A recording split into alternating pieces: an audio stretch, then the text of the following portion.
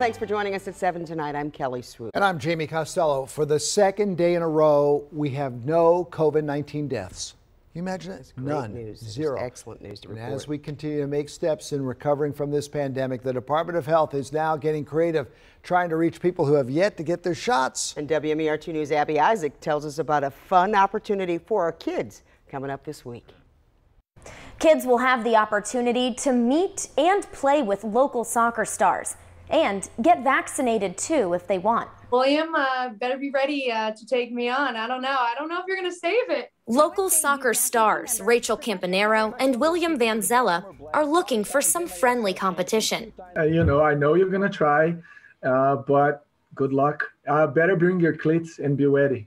And Maryland kids will have the opportunity to join in on Wednesday. I think this is just a great way to also just get the sport of soccer involved. The players have teamed up with the Maryland Department of Health for a vaccine clinic. And then the kids can try their luck shooting against a professional. We're just trying to have fun with the kids. And if they can, we can put a smile on their faces. We can have a fun day with them. And if we can have one more kid being healthy, getting a shot, that's what we're looking for.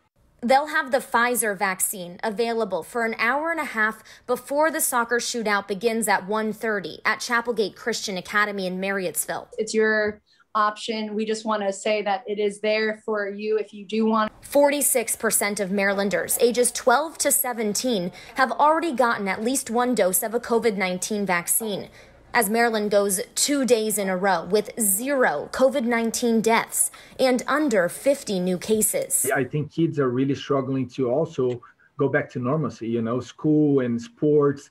So I guess, have an event like that, and it will be a great day for them to kind of look normal again. Maybe it's the beginning of a normal summer. As another incentive, even just to go out and play, Baltimore Blast is offering free tickets to anyone who can score against Van Zella. If you'd like to get vaccinated at this event, you should register in advance. For WMAR2 News, I'm Abby Isaacs.